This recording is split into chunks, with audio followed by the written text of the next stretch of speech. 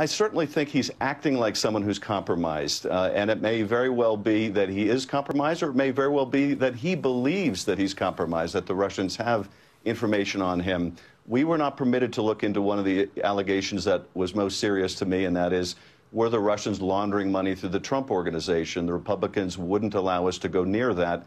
I hope that Bob Mueller's investigating it because, again, if that's the leverage the Russians are using, it would not only explain the president's behavior, but it would help protect the country by knowing that, in fact, our president was compromised.